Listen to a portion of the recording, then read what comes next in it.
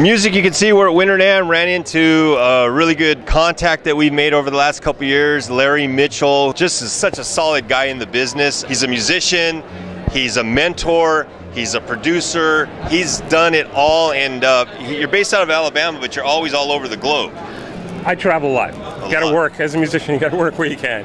So I go to Italy usually once a year, and Germany once a year. A few years in a row I went to Russia as well. And then I've been going to Seattle a couple of times a year, San Diego, LA, New Mexico, Santa Fe, New Mexico, Albuquerque, and back to the East Coast, Florida, Cleveland. I do some volunteer work with kids with autism, CARD, Center for Autism and Related Disabilities in Florida, and then Y Music in Cleveland. So wow. Yeah, Y Music is Mark and his wife. Oh, Phyllis. Yeah. Cool. Yeah, Mark Rivera. Yes, exactly. And, so any projects that recently you've been involved with that you just are real happy about? And you yes, I'm always producing. I produced a singer in Albuquerque, New Mexico. Placitas, New Mexico. Her name is Nancy Rudolph, and we just finished a 4-song EP.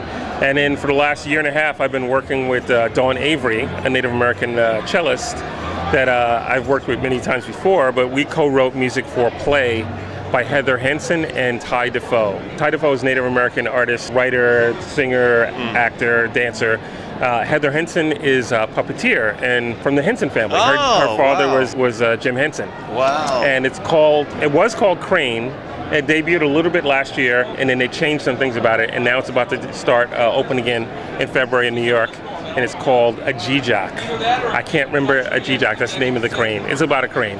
It's great, it's stunningly beautiful. Wow. So gosh, it's so unique. Everything about this gentleman is very unique. He's worked from, I don't know, Gene Loves Jezebel to like Native American artists, and I just think it's so cool. What do you got planned coming up this year, 2018? There's a artist in Costa Rica that wants me to produce his record, and I'm looking at going there. I'm going to do 2 more EPs of my own.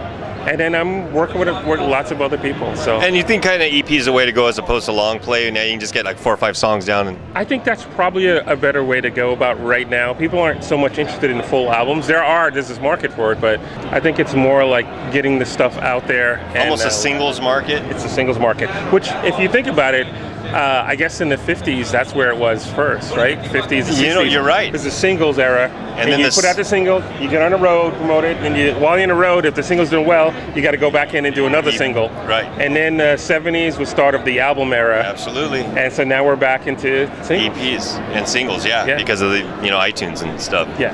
Very cool. Gosh, Larry, it's always a pleasure. Tell Phyllis and Mark I say hi. I will. Music You Can See, Winter NAMM, Larry Mitchell. Yeah.